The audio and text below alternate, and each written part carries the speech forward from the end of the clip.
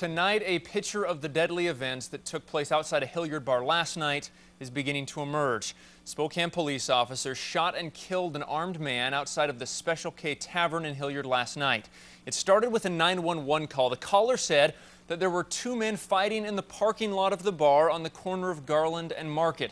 Police say when they arrived, a man witnesses and family identified a KXLY4 as 34-year-old Jeremy Groom had a gun in his hand. Officers arrived. There was some type of confrontation. The suspect was fired upon and died in the parking lot of the Special K Tavern. Police asked him to drop his weapon, which he didn't. That's when officers shot him. Because city police officers were involved in the shooting, the Spokane County Sheriff's Office has taken over the investigation. Meanwhile, friends and family are wondering why officers fatally shot Groom. They say he never pointed the gun at police. Today, KXLY4's Colleen O'Brien spoke with the man Groom was pointing the gun at. Colleen, why were the guys fighting to begin with? Well, they weren't necessarily fighting, that's what it looked like, but his friend was actually trying to get the gun away from Jeremy in the parking lot of the tavern right there behind me, because he got into his fight with his girlfriend in the parking lot. And the family spoke to us today because, yes, they are upset that officers used deadly force, but more so they wanted to speak to us because they want people to know that Jeremy wasn't a dangerous person, that he didn't bring a gun to the bar with the intention of getting into a fight.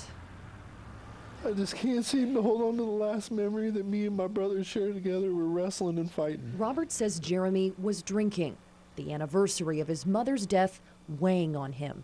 Then a fight with his girlfriend sent him over the edge. I pushed him back, stepped back, and next thing I know, he pulled the gun and was aiming it at me. With a gun in his face, Robert never saw police arrive. The cops, they say put the gun down, it's not even 2 seconds later, they shoot him.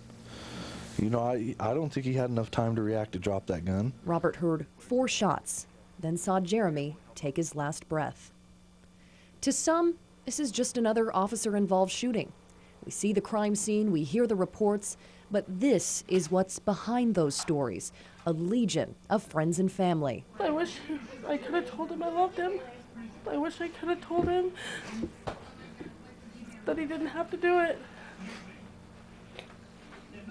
But we can't take it back. A 2-month-old baby girl who won't know her father. I wish I could tell him what a great father he was. And that Camille's always gonna know that her dad loves her. A best friend who never imagined it would end this way. Yeah, I'm sorry for all this we put each other through in our life. We never had a chance to really make amends with everything. And now, questions. Why was Jeremy killed by police? He served and protect our country.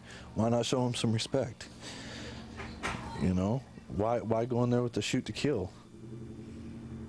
We expect to learn more about this officer-involved shooting tomorrow. That's when an autopsy for Jeremy Groom is scheduled. We may know then how many times Jeremy was hit, perhaps the names of the officers or officer involved in this shooting, and then where the investigation will go from there. Reporting live in Hilliard, Colleen O'Brien, KXLY4 HD News.